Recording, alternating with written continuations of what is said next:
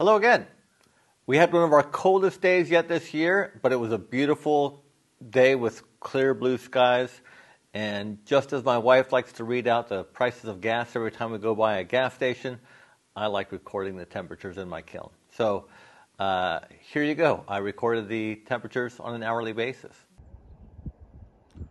It's 20 degrees outside, and it's 40 degrees inside the kiln, and it's 10 o'clock in the morning. It's 11 a.m. and it's 24 outside and 64 inside the kiln.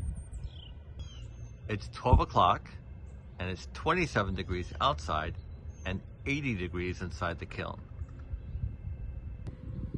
Okay, it's 1 o'clock, it's 30 degrees outside and 95 degrees inside the kiln.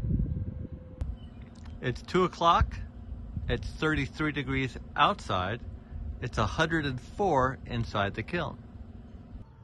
Okay, it's 3 o'clock, it's 106 degrees inside the kiln and 34 degrees outside.